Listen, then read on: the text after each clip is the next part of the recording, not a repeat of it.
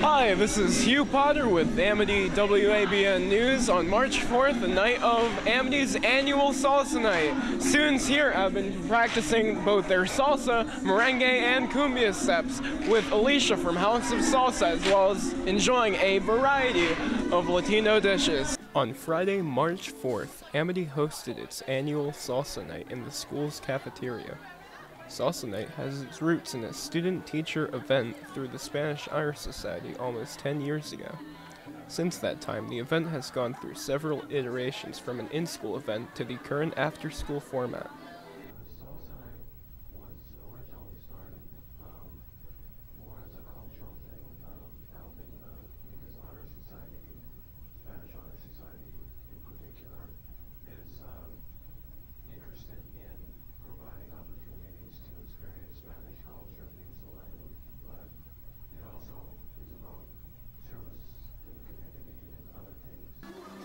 Routinely, Salsa Night is one of the most publicized and well-known of the various events held by the multiple Irish societies in the school.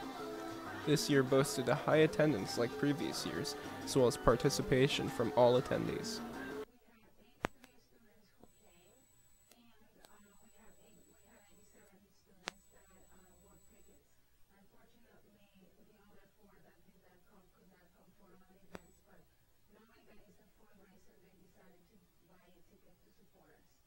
Many students attribute the increased attendance to the addressing of desires of more food at the event. Organizers met with local businesses like Moe's and Julia's Bakery to provide everything from traditional Hispanic food to baked goods and drinks.